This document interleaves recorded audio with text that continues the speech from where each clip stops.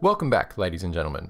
Today's video is about solving a common problem that I've found on the Linux desktop, and it has to do with theming. I don't know about you, but if you've used Linux on the desktop for any period of time, you'll have come across this issue where a bunch of apps look different depending on what widget set or what environment they were developed for. For example, if you are using a GNOME-based desktop, a lot of the apps that you have installed by default on your GNOME-based desktop will be made using the GTK widget library.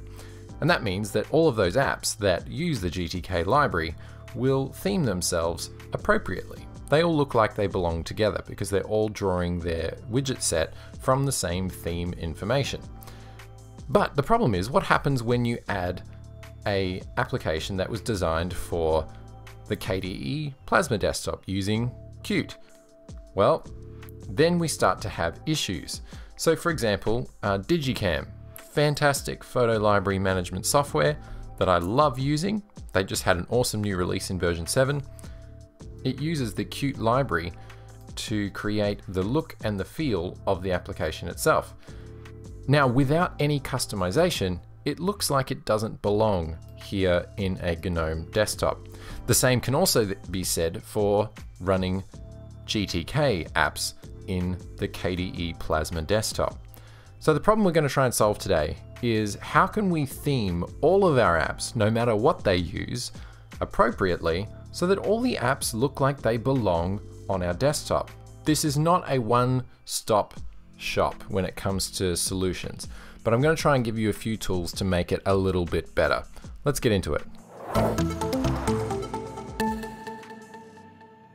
Okay, so first of all, you'll notice that already I have got the theming going on here for DigiCam and for other Qt-based applications.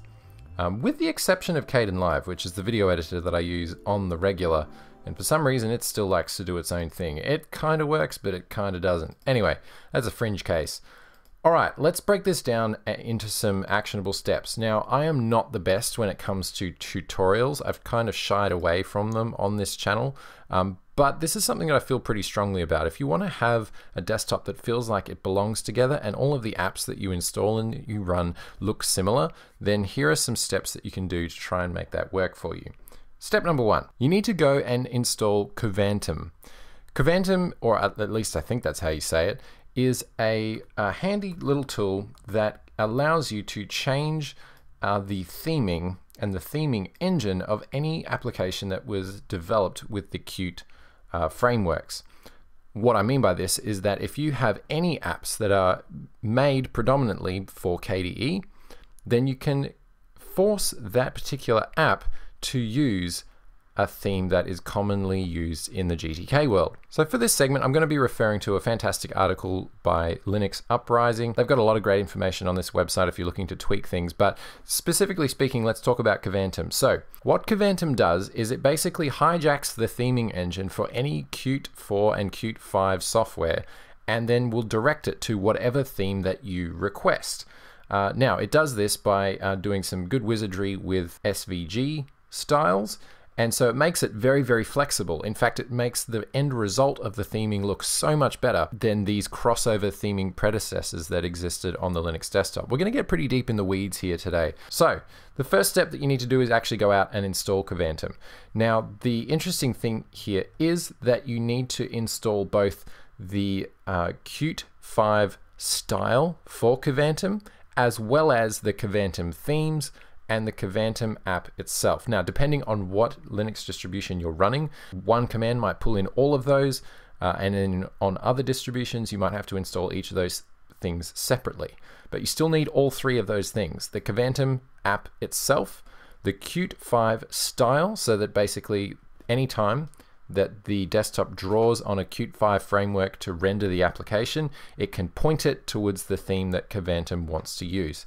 So on Ubuntu, for me, it's sudo apt install Qt 5-style-Kvantum and then the Qt 5-style-Kvantum-themes. Now, thankfully, it's included in the repositories of the latest Ubuntu-based releases, and you can, of course, find it on Fedora, Manjaro, Solus, etc. If you've got an older release of Ubuntu, you do need to add a PPA. Right, once we've got all that sorted, what that'll give you is the flexibility to theme any of the Qt 5 or Qt 4-based apps on your desktop.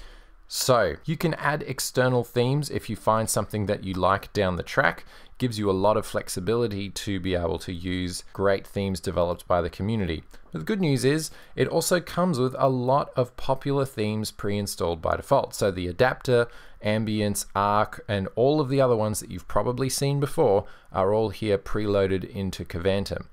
You'll know that they're there because they've got the KV prefix before them. So once you've selected the corresponding theme to the theme that you're running in wider GNOME, which you can double check by looking in tweaks. By the way, GNOME tweaks is the best way that you can change the theme in your GNOME desktop as a whole. And that's available by just going and installing GNOME-tweaks from whatever software manager you have. Go to Appearance and you'll see the themes in the drop-down menus here. Now you notice I've set mine to Adwaita. There's a reason for that, I'll get into it soon. But you just pick the corresponding one that is the closest to whatever it is your theme that you're currently running is, and you'll get a pretty decent theme that looks pretty much the same whether you're running a Qt 5 application or whether you are running a GTK 3 application. Long story short, all your apps should look about the same, which is what we want. Now, there's one big caveat with this whole process, and that is that unfortunately, due to the sandboxed nature of universal packaging systems such as Snap, App Images, and Flatpak, none of those applications are going to respect the theme engine that Kvantum has set up. What this means is that while GTK-based applications will respect, for the most part, the theme that you have set in your GNOME desktop, whether that is a Snap package, a Flatpak, or otherwise, when it comes to Qt 5 applications that are installed via Flatpak or Snaps, by default, they will not respect the theming that you have set. So that's the next thing that we need to fix. So first of all, go and look up the desktop integration documentation on Flatpak. I've left a link in the description below. Here's what you need to do. It gives you some brief instructions for how to install various themes for GTK and themes for the Qt framework. Now, in particular, there are two commands right here that you need to use if you're going to get Qt-based applications to respect the theming that is on your GNOME desktop. You'll need to install the KDE K-Style Adwaita and also the KDE platform theme Q GNOME Platform. What this will do is it will then point all of the KDE or Qt-based applications to the GNOME platform theme, in particular Adwaita. Unfortunately, at least to my knowledge, this theming is only limited to Adwaita, meaning that, for example, I have Qubit Torrent installed here on my system. I've installed it using Flatpak, and as you can see, for a Qt-based application, it actually looks pretty darn native here with the Adwaita theming. It's got the Adwaita icons, it's got the color scheme, the widget style, all of that looks consistent with the rest of my desktop. That's because I've just installed the two KDE styles for all of my sandboxed Flatpak apps. So it kind of does mean you're stuck with the Adwaita theme when it comes to Qt applications in Flatpak. Now the news is a lot better if you are using GTK apps from FlatHub or from Flatpaks. Basically, there are a bunch of themes that are already available as Flatpaks on FlatHub. So even if I just search the GTK themes, you can see there are a bucket load already here from all the big players and from all of the major desktop themes that exist. Just installing one of these themes will enable it and whenever you select that theme for your entire desktop, whatever Flatpak apps you have installed that use GTK will also use that theme.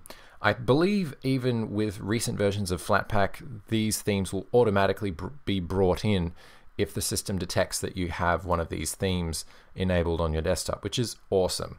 Now, when it comes to Snap packages, we need to do a similar thing. Again, I'm going to reference a fantastic article by Joey over at OMG Ubuntu, and that is around making sure that we have installed Snap themes from the Snap store. Again, this will allow the sandboxed apps from Snapcraft to then reach in and grab the right theme so that your desktop looks consistent. Now again, for GTK based apps, you've got a lot more flexibility than for Qt apps, because unfortunately there isn't any option at all to theme Qt apps on a GNOME based desktop. Take VLC Media Player for example, very popular program.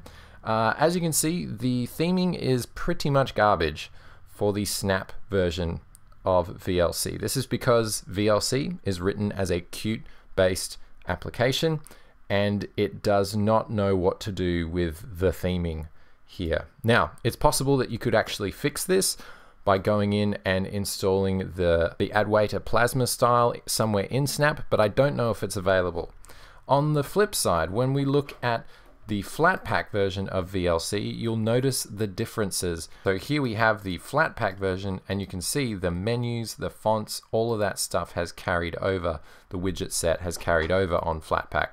It's just one of those drawbacks of Snap packages. So 2 good snaps to make sure that you have installed so all of your themes work appropriately. If I just go to my installed snaps section, you'll notice that there are 2 packages, GTK-common-themes and also GTK2-common-themes. Both of these packages just install basically a highlight reel of all of the popular themes that are out there for the Linux desktop. You can see these 2 packages here. They draw in a lot of both the GTK and the icon themes that a lot of applications or a lot of desktops use. So themes like Elementary and Yaru and the Mint themes and all of that kind of stuff, so that the Snap packages look at home on GTK based desktops. Now, I don't know what the situation is on the KDE side of things. That'll probably be a separate video, but a lot of the theming on KDE in general is actually easier than what it is on GTK based desktops such as GNOME.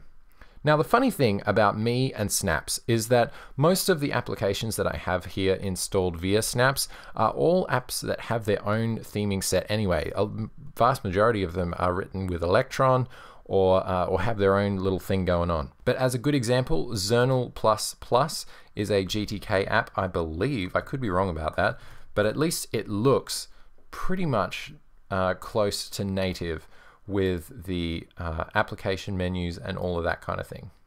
And that about covers us. What we have as an end result is a desktop that uses consistent theming across all of its applications. Whether you have a Qt 5 based application, whether you have a GTK based application, and whether it's installed via Snap, Flatpak, native packages, or something else, hopefully all of your apps should look about the same. Let me know if this was helpful for you down in the comments below. It would be great to see desktops keep making consistent strides towards improving the default theming situation. And I do want to say that if having consistent app theming is super important to you, I will definitely say it's way easier to get that on KDE Plasma, as it is easier just to customize most things in general on Plasma compared to GTK desktops such as GNOME, the Pantheon desktop, and others. Well, thank you so much for watching. I will see you in the next video.